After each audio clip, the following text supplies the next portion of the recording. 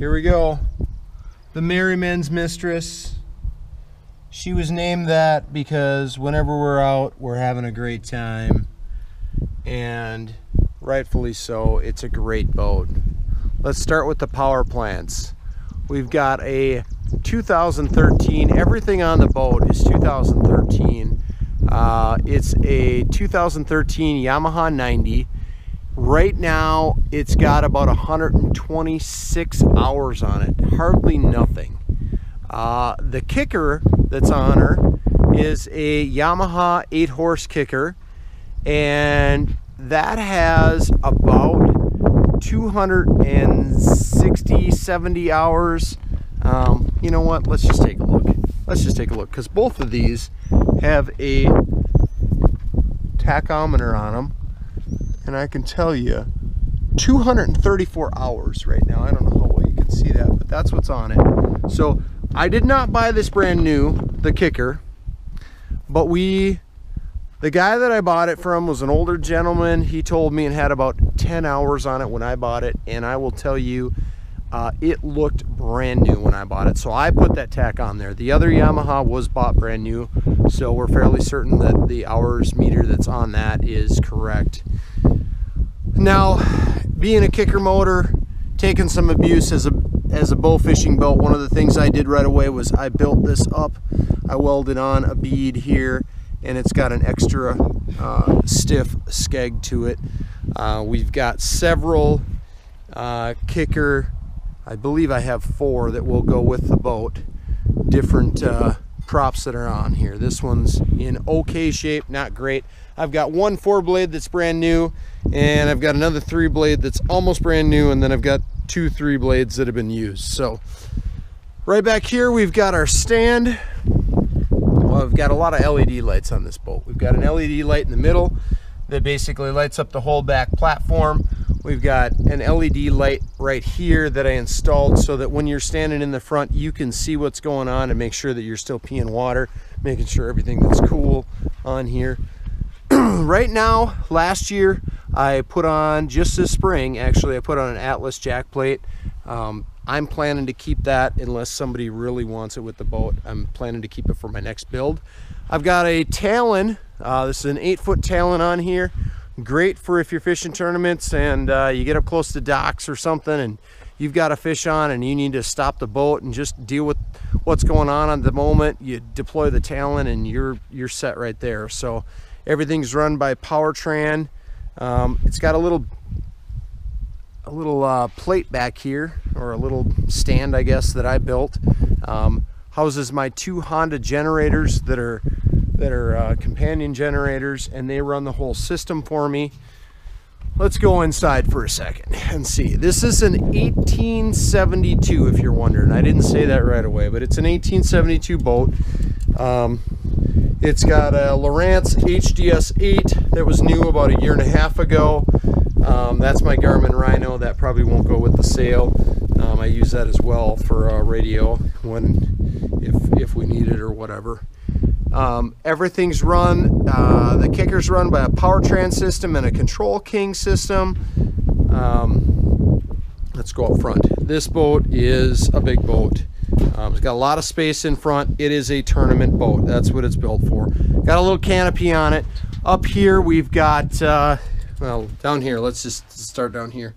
I put in a on-off switch for power because I like to be done at the end of the night to make sure I didn't leave anything on accident. So you've got that. You've got your system up here. And what did I do? Apparently I did not turn it on. So we've got a stereo system, the Boss stereo system. We've got 2 big can speakers back here.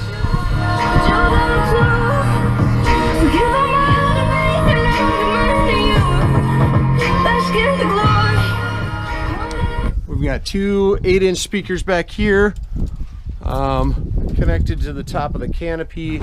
We've got 2 speakers in front as well that'll give you some tunage. Just added this last year.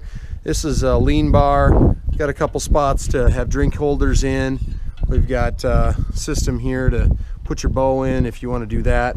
Lots of front deck storage space. It's about a 6-foot deck on here. You can see inside here LED lights, red interior LED lights.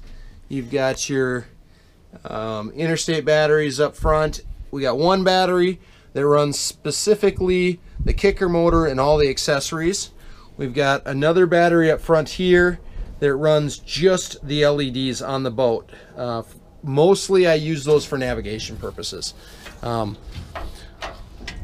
Also inside here is our digital ballast. So the boat has 6 400-watt high pressure sodium lights on it, and they're run by these digital ballasts that are inside here. And everything is hooked up to the jennies in the back. There's 3 switches in here to turn the 2 front lights on, 2 side lights on, and the other 2 side lights on. The LED lights are run from switches right on here. This little LED light actually runs the control panel up front. There's an LED light on that, but this runs your left side, this runs your right side, and this one currently doesn't do anything actually. So your running lights, there's a 52-inch light bar up front, and that is controlled from right here. You can see that says light bar. I don't know how you can see it or not. This is for your up down currently of the jack plate. This is for 2, I can't remember what the wattage of them is, but they're up to 1,000 meters. They are beams and they are powerful. They're really nice addition if you're running riverways where you want to see buoys and stuff. Otherwise, everything else is pretty standard back there. System's run by a Baystar hydraulic steering. You can see that right there. There's the LEDs. They're actually on right now. We usually use a 70-pound or 70-gallon tank up front. There's plenty of room in here to do a lot of different things. So if you like the brute containers, you can certainly do the brute containers as well. There's also a on-off switch right here that turns the power on and off to the LED lights, and I'm just going to turn those on so when we get outside you can see all that as well. Turn those on, we get the front light bar on, we get the driving lights on.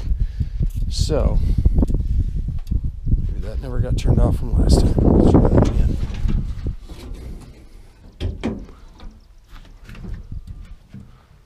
Nope. Over here, over here. There we go. All right, so let's go up front, take a look. What do we got up front here? We have got enough pedestal spots for 6 seats, and this platform really does easily shoot 5 guys off from it comfortably. You can fit 3 guys on the front of the boat, across the front of the boat. 3 guys in a tournament team is absolutely perfect, you know. So here's the control panel. It's all powertrain. That's running your kicker motor back there. You can see that. Then we got the control king that does your throttle up and down for your kicker. And the only thing that's actually manual is this up and down for your shifter for reverse, neutral, and forward gears. It's also got your on-off switch, and you've got, you push that in, that's your choke. It's a 4-stroke motor as well. So here's your key. This is your trim up and down. And then I added a 12-volt accessory. And this has also got a plug-in so that if you want to listen to your tunes, you can put it right up here. I put these ram mounts in so that you can do that. Let's go and see what we've got here. These are Show Me Customs 6 400-watt HPS lights like I was talking about. Little walk around. These are, I believe, 4 27-watt LED lights on each side. Like I said, I usually just use them for navigation. This is a 52-inch 300-watt, I believe, light bar. And then you've got those navigation lights up front. I can't remember what they're rated at, maybe 52, 60, 72 watts, something like that. but they supposedly were out to 1,000 meters, and they are impressive. So LED navigation lights, I didn't turn those on when I was in there, but you've got 4 more on the other side as well.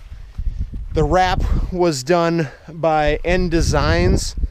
You're all familiar with him, and Mr. Jeff Neball, originally also done in not 2013, but I've owned the boat for 3 years, and about 3 years ago is when it was done. When I bought it, it was brand new at that point. This boat's been stored inside in my machine shed when I'm not using it, so it didn't take a lot of sun fade. Trailer's a custom trailer that it sits on, 15-inch tires, and they are all basically brand new. I replaced them when I got the trailer, so they are all in extremely good shape. They have all good tread. They are an ST225/75R15, and they have like the Vortex hubs on them that have the inside this. You've got your grease zerk that actually goes in and flows inside the